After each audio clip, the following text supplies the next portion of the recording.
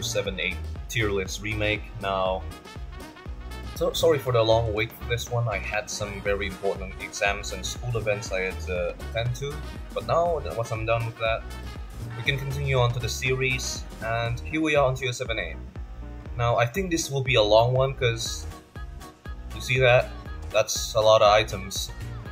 Yeah, right. So strap in and prepare to hear me yap for probably like 20 minutes straight. Alright, here we go. First of all, the BMD4 hull.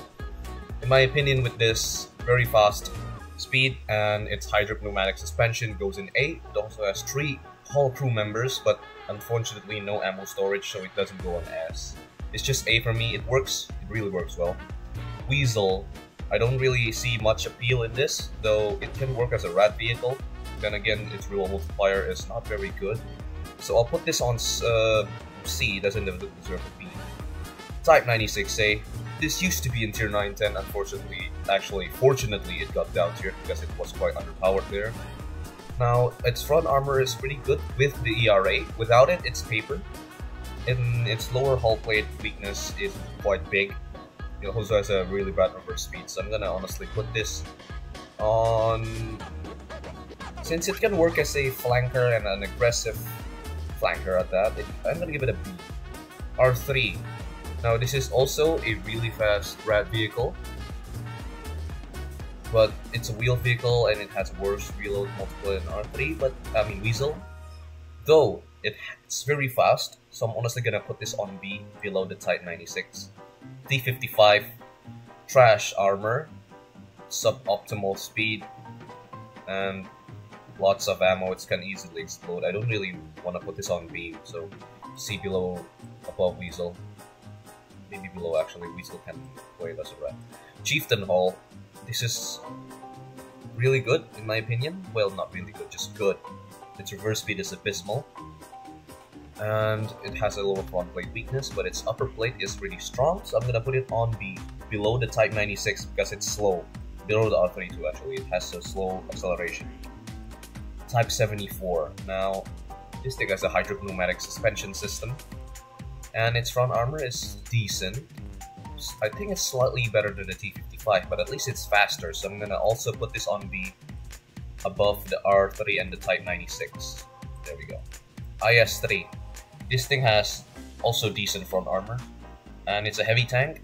So honestly, I cannot put it above these 3 tanks because they are basically early MBTs. So I'm gonna put it below the Chieftain.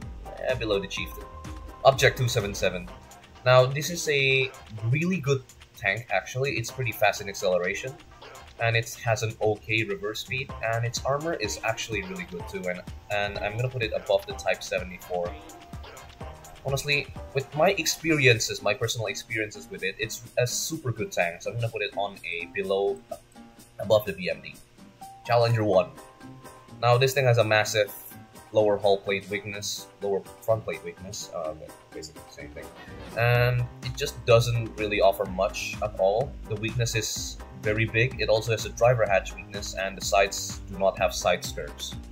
So the sides are extremely weak as well. Though it's still faster than a T55, so I can give it a above T55 on C, because it can still be used for aggressive flanking.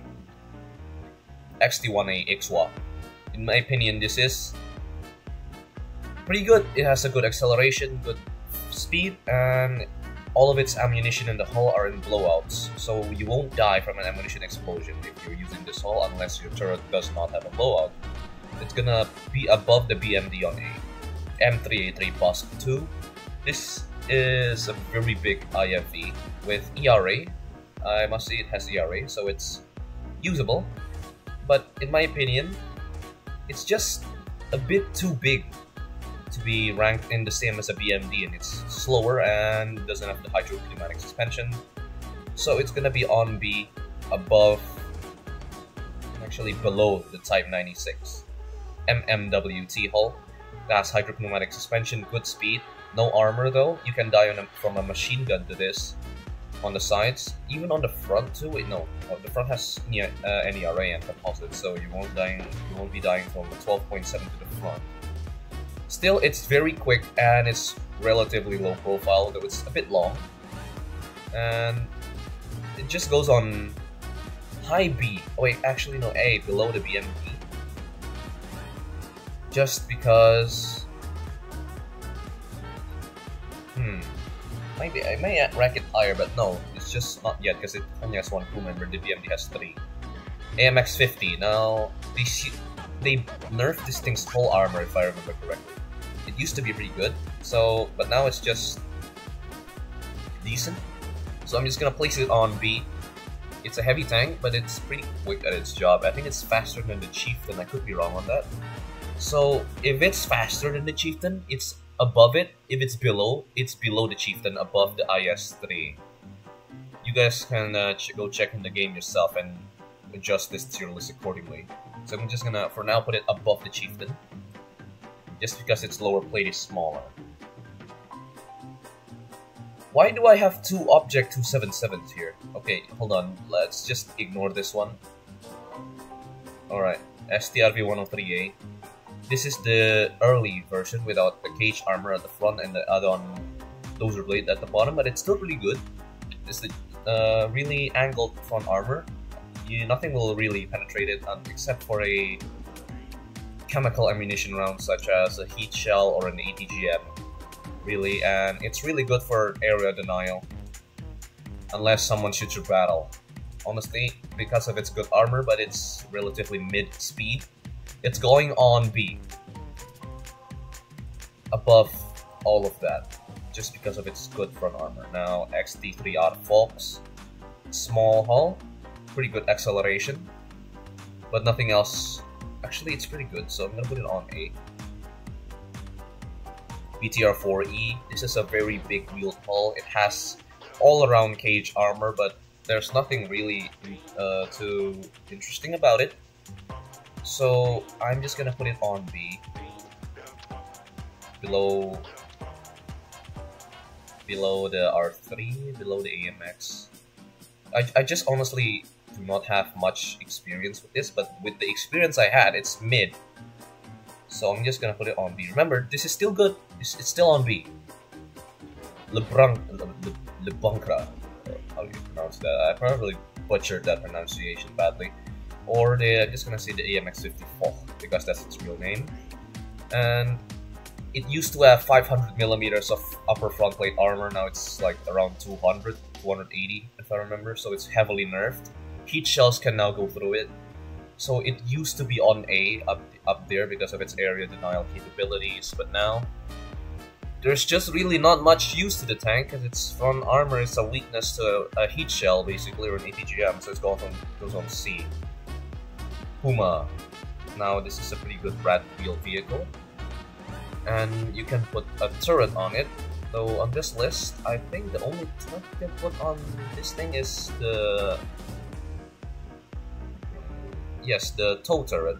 Though that's a crate item, so good luck getting that. Nothing else you can really fit because it's either too big. Yeah, it's too big. Everything here is too big except for the tow turret. Wait, that's not supposed to be on mine. It's just going to be on B below R3 because it's slower. T-64A. Now, this is a Type 96, but without its ERA, but its front armor can actually hold off against shots, and it has a smaller lower front plate. So with it being like that, so it's gonna be this over here, right above the Type 74, because its front is really good. Rogetto, a heavy tank, another heavy tank, but it has actually good protection. And it just goes on B though. Because it's not a main battle tank, it's still a heavy tank. It's still pretty slow, so I can't rank it any higher than B. Because you need to be fast to be on A. Fast and either fast or decently, or not decently, like good armored, like the Object 277 there. This is going to be below the MBTs and above the Bus 3. E1 Centauro. This is, I don't really have much experience on it, honestly. BTR4 SPH, no. AMX-30, now this is a better Type 74 hull. Yes, there we go. T-55 AM1, this is the actually good T-55 hull. It is a main battle tank, an early main battle tank at that, but it's still very good due to it having front composite armor. It can withstand shots from both kinetic energy to chemical energy rounds. And it just goes, honestly, it's on below the T64. Yes, it's below the T64 and above all of those. Now, but you're saying the Type 96 should be higher because it has pretty good front armor. Well, I'm saying that because the front armor is good because of the ERA. Without it, it's toast. Leopard 2K. Honestly, I don't have much experience on this, but my friend said it's good. After I looked at the stats too, the front armor is decent. Still, I cannot rank it anywhere because I cannot see it. It has no experience on it. The battle pass or the mouse, really armored hull, but it's extremely slow, so it's really only good for brawling with the enemies, and angling with it makes it very excellent, very good. Now, it doesn't deserve a C. In my opinion, it deserves a B above the IS-3. That's pretty much it. Wait, no, the IS-3 can at least flank. It's above this. Tier 4 too. It's gonna be below. It's gonna be... How did I say it? This is not fair at all. It's gonna be below C, on C. The Challenger 1 can actually rank higher because of its high mobility. So I'm gonna put it above Chieftain, above the AMX. Roycat, no experience. Battle Pass 50M.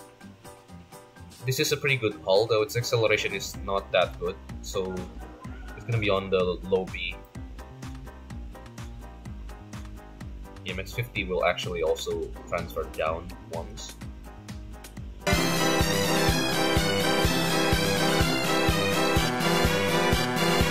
Onto the turrets, we have the Beelzebub Alpha. Now this thing it's like a gaslighting turret because the crew is located below the turret. Now if the ammunition was a blowout, this would be an instant A, but it isn't, so it's gonna be on B. Oh, actually, I just remembered, this thing has a 7 degree elevation and depression angle, so it's gonna be trash at most things, so I'm gonna put it on C, right there. That's where the turrets start. FV4202 has a stabilizer. The turret armor is not really that good, so it's gonna be below the above the Beelzebub. Type 74 stabilized turret with the cast turret. It's quite inconsistent on the armor, but so it's gonna be on low B. At least it has better armor than the 4202 there. Roycat stabilized turret. It also has an FCS system and thermals, if I remember correctly. So it's gonna be above the Type 74. Swimal, no experience. Universal turret, also no experience. The AMX-30P2. This thing is basically an improved Type 74 with FCS and thermals, if I remember correctly, but it doesn't have a laser rangefinder just yet. And no stabilizer, so it's kind of equal to the Type 74 depending on which trade-off you want. Just because of its FCS system, I'm gonna put it above it, since the stabilizer... Actually, it just depends on your playstyle. Pretend these two are on the exact same spot. Chieftain. A really armored turret, a really armored stabilized turret, it's gonna be on A. No questions asked. IS-3. Quite an armored turret, but no stabilizer. It's, heavy tanks are pretty slow. I'm gonna put it below the Type 74. Spat 155, no experience. M48 Super, this thing is pretty good against CE munitions. Not pretty good, it's excellent. Not even top tier CE munitions could penetrate it, if I remember correctly. I think only the XL1K can. I may be wrong on that though. I know that the T14 Armata's gun on the heat shell cannot penetrate it on its using its heat shell, so it's gonna be on B above all of these guys. M3 Bradley. Now, wait, I skipped the T55. Whoops. This thing is also a pretty armored turret, but alas, it's pretty slow. So it's gonna be below these two. Yes. M3 Bradley stabilized turret with 2 deployable ATGM launchers. It's gonna be on B above these guys because of that double tow launchers. And the BMP2, this thing also has an ATGM launcher, but it's not that good. Well, actually, it's decent. only has a capacity of 1, and its reload time is pretty long, so I'm just gonna put it on B, but below these two. Yes, there we go. Object 277 turret, stabilized turret, good armor, and it has a 14.5mm secondary gun. It's going on A, below Chieftain. U1 Centaur, no experience. Battle Pass 50M. Recently, its turret face got buffed to like 300mm. So it's pretty good, but it doesn't have a stabilizer, so it's not going on A, unfortunately, for all you German fans. It's just going to stay on B, above the IS-3. Actually, no. Actually, yeah, it's going above the IS-3, below T55. Full 10 hot. It has a clip system alongside a whopping 6 ATGM launchers. No stabilizer yet, unfortunately. Still, with those 6 ATGM launchers, it's really good. So it's going on... let me think about it for a while.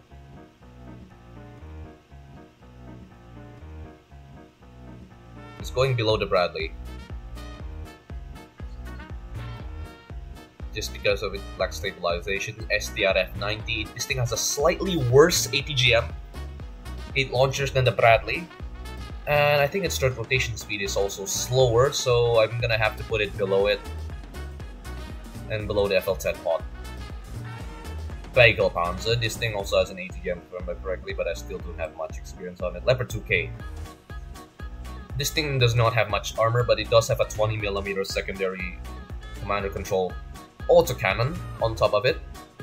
So it's going on B, and it also has stabilizer, and it's going above the Bradley. South 25. It's honestly a C, just because it lacks armor, and it's an AA. Progetto C50. It's going to be on B because it lacks a stabilizer and it's a heavy tank. It's going to be below the T55. T55 AM1, this is an excellent turret. It also has a laser rangefinder, so it's going above the Chieftain because of its really good armor. Actually, it's below the Chieftain in terms of armor. So yeah, it's gonna be there. Cockerel 3105 turret. This is a really good fast turret with a blowout ammunition rack and 2 crew members, autoloader. And it has an FCS system, if I remember correctly, and I think a laser rangefinder too, so it's gonna be, as a RAD vehicle, it's on A. Expeditionary, it's also on A because of its FCS and laser rangefinder. If I remember, it has a laser. If it doesn't, it still has a stereoscopic one at least. It's really good. The Battle Pass, it goes on C because of its super heavyweight. XT3R Fox, it's on A because it's a RAD vehicle. Also has really good CE munition protection there, with its all-around composite screen on the turret. So I think that's it for the turrets. Yeah. Now just ignore that extra 277 there, we don't need that. Onto the guns, we get the Brochet, 100mm Brochet. For a starter gun, it's pretty good, though its reload time, it's not the best. It still goes on B. CSE, it always goes on B. Above this, the Brochet, faster reload. 84 PDR, it has an 8 PDS RAM. It goes above the CSE. Heavy hitter, this thing has a really long reload, but it's an artillery cannon. It goes on C for its lack of practicality, though you can use it for sniping.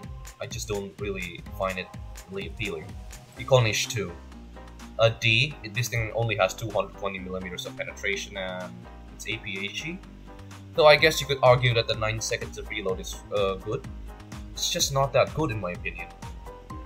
105 Freedom 2. That's gonna be above the Brochet. I think it has 250mm of penetration, so it's gonna be above it, but its reload time, it's not that good. No, so it's not ranking above that. 73mm 2A28, no experience. The 2A42, excellent for RADs, goes on A for its 80, I think it's 80mm of penetration and a high fire rate. 105mm CNF1, it goes on B above the CSC and also below the Pounder. German Punch, really big cannon with lots of damage. It goes on B because of its long reload. Below the 105 CM. What is it? There it is. Cannon the 120 above the German Punch due to its faster reload and more penetration. L74, this thing goes on S. Has 4 seconds of base reload with an APDS round, and it's 105mm. Do I need to explain more? The Molotov, it's on A for its diverse ammunition choices and really good heat shell. CNF3, 90mm. It goes above the 105 CNF1, and it also goes above 94 PDR. BK90. This thing has a 400mm heat shell penetration, so it goes on A. Below the Molotov, since it doesn't have kinetic energy options. Su-23 Twin, no experience. BL10 105, 152 I mean, whoops. This thing has a very big cannon with a really long reload. But if you hit someone with it, I assure you they will die. Since it has a long reload though, it's gonna be below the 105 heavy hitter, since it lacks a heat shell. 106 recoilless, no experience. 90mm M41. Worse than the BK90, so it's gonna be on high B. Below the CN90. Fusiler 58.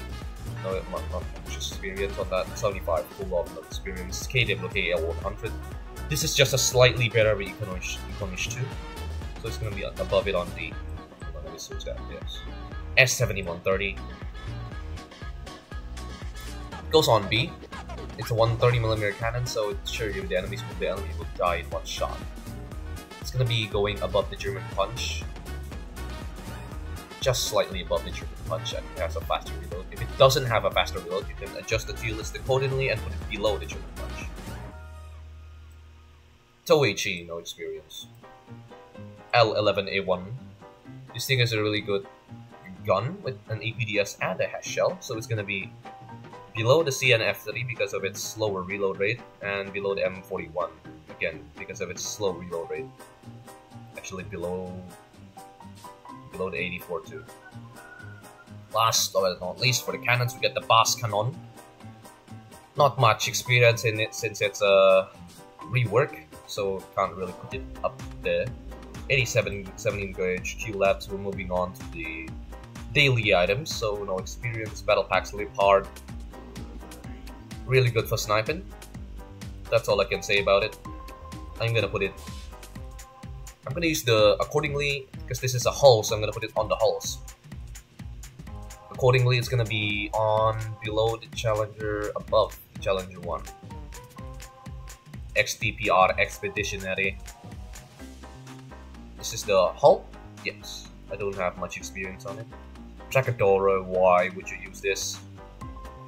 115mm U5TS. This is a Molotov with more heat shell and AP penetration, but it has a slightly longer reload, 0.7 seconds longer. So it's, in my opinion, but that 0.7 doesn't really matter because it has a better ammunition choices, so it's gonna be above it. Bazooka, no experience. T64 BVMP hull, I think. Yeah, that's the hull. Wait, no, this is the turret. It's the turret, so it's gonna be on A. Since it does not have FCS and no thermals, zoom is pretty decent, I guess. And it's just, I don't know how to say it. I think it has a bit slightly worse armor. So actually no, it's above it. No, it doesn't have a laser rangefinder. It's going up below it just once. Motorcycle set. Now, my friend said this is really good, and in my opinion, it can be really good, but you need to be skilled to use it. So it's gonna be on B, but above all of these because it's just so annoying to deal with. And it has a brimstone launcher and a 20mm main gun. Fusiler LARP. This used to be on S tier, but since it's rework, I haven't used it, so no experience. XT2R export early. This thing has an acceleration of 9 with no armor whatsoever, so it's definitely worse than the Fox, so I'm just gonna put it on B. Above the Busk. Yes. T64 BVMP hull. This is just a copy of a T55 hull, just slightly longer. Because of it being longer, I'm gonna put it below it. XTPR Expeditionary Turret. This thing has Gen 1 thermals and FCS, and though its rangefinder still stereoscopic, it does have APS. Yeah, APS. It's going on A. On the turrets, it's going above the BVMP here. The HAT G, no experience. The tow turret, it's going on no experience. Now, I know this just says HU right there, but this is the Humvee hull. For some reason, I cannot open it in the inspector, so this is no experience. And Object 477, let's make a special row right there. Just to put that thing right down there. Copy. And you go there. Yes. So this is the final tier list. Oh, that's long. Now only the L74 is on S. So let me just revise it for the final time. Just let me just look at this list for a moment.